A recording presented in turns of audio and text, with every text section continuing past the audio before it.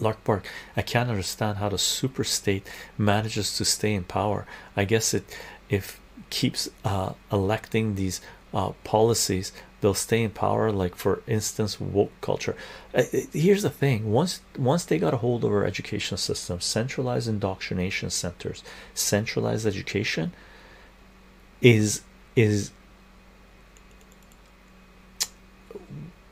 was the main cause of the ills we face in our societies, right?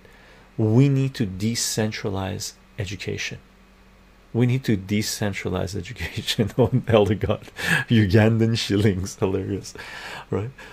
We need to decentralize education. That means public schools, everything should be privatized. We've reached that level now. The woke went so far, this way.